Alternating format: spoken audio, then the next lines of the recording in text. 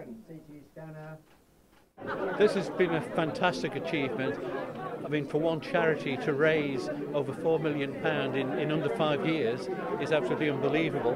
When we started on this, our ambition was to raise about 750,000 to refurbish the breast unit. That then increased because it was seen very effective, both from a patient's point of view and a cost point of view, to have the screening unit and the treatment unit in the same location. Since then, things have just happened. We've risen to challenges, we've seen opportunities, and we've made them happen. And this has all been down to teamwork between the radiology department and the charity, and it's been absolutely fantastic. But as I said before, this has only happened because we've had ourselves and Henry Bloom Noble working together. We've also been working with other charities whose patients will benefit from this. And as we move forward with the transformation, it is critical that charities and the government work together, but charities also work together for that to happen. Hi, I'm Kathleen. I'm the lead for the CT and MRI. I'm Lisa. I'm the radiology manager.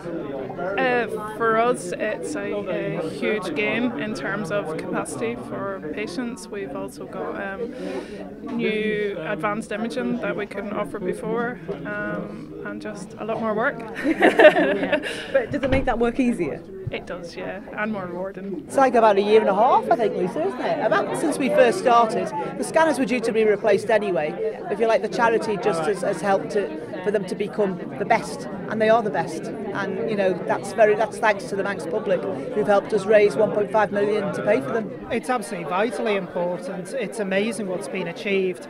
We now have a radiology section that would be the envy of most large hospitals in the UK and even further afield in Europe. The work of the charities and everyone behind them and the radiology team themselves has been absolutely phenomenal. These things don't just happen by magic, they happen because of a lot of hard work and a lot of passion, and that's been on show left, right and centre.